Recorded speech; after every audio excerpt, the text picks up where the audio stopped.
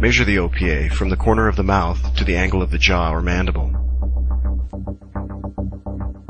After selecting the appropriately sized OPA, begin inserting it into the patient's mouth with the tip of the adjunct pointed towards the soft palate. Continue inserting and rotate it 180 degrees without pushing the tongue posteriorly. The flange of the oral airway should rest on the patient's lips.